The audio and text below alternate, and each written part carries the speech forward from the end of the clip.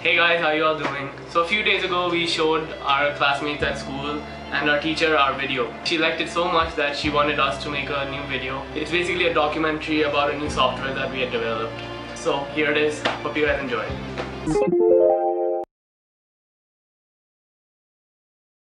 So like any other software is designed, you first need to get the requirements. So we hired an analyst who would ask for the requirements from the client. Students today share the same interests we had of friendship, socializing. So I want, for today's generation, for today's youth, you develop a small software module wherein they explore the tools that they are using it on social networking sites. Because when I see the youngsters, talking maybe in using BBM or Facebook, they are using those expressions, they are using those smileys to express their mood. So I want you to make them aware about like what is an emoticon, how are they used, and how easy is to use them in our day-to-day life. We had made 4 different groups for the development of the software. They consisted of documenters,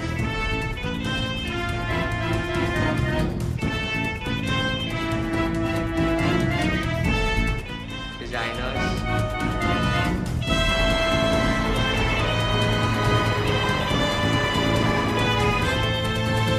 coders,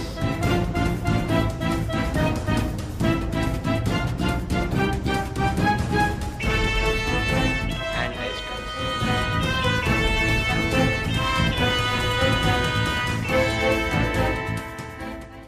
Each of the teams had a leader. So after the analyst took the requirements, he briefed the team leaders of what the software was going to be. We did evenly throughout your team. Now that I've covered the most important topic, let me ask you a question. Have you understood? After the briefing, each of their team leaders got down to work and they started briefing their own teams. And first up was the design team, and she started briefing her team. At least 10 charts according to the requirements. After that, we have to pass on all the charts to the coding. And they got down to business.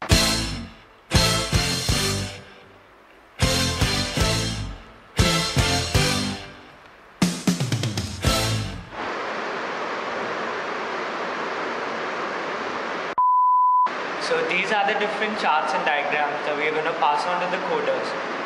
These designs will be used in the actual software.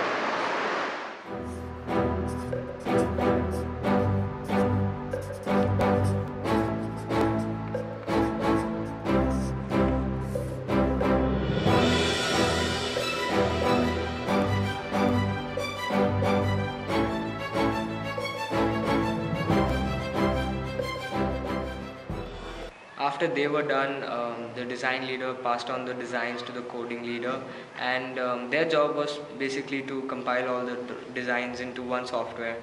So the coding leader briefed his team. I'm not done yet. And there's more.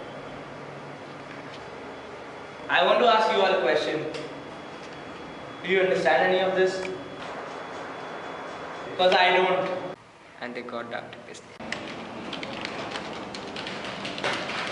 Now we're just typing up the codes that were given to us by our leaders.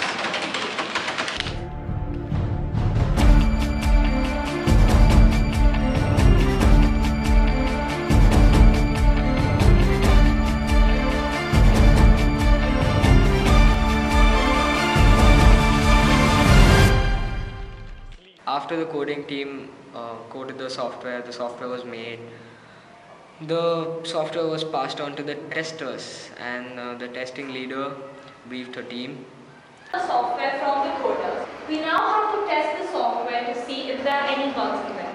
Just remember, if there are any bugs, step on them.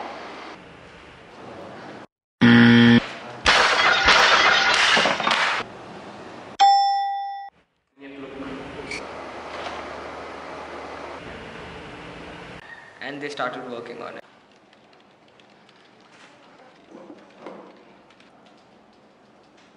So right now we're just testing to see if there are any bugs. While testing the software, the testers encountered a bug.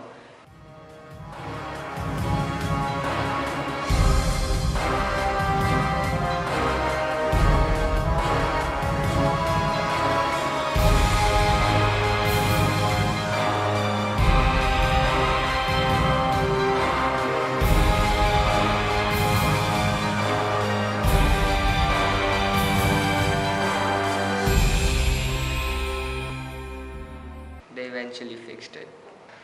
After the testing part was done, the software was passed on to the documenter so that documentation of the software can be done. Their job basically is to create the manuals for the user so that it's easy and all the technical data that's regarding the software. So the documenting leader briefed a team. One is for the user, and one is for the people who come and fix the software. So basically we'll be making two different types of manuals for code. And they started to work on it.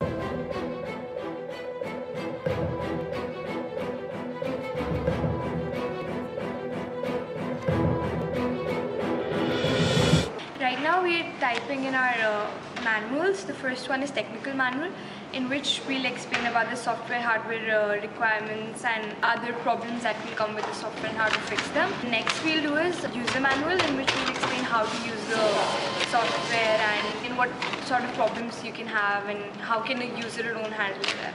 The software was finally ready and we decided to test it on others so that we know what their feedback was. Okay, so you used the software yesterday, so what do you think? Is it easy to use and easy to understand?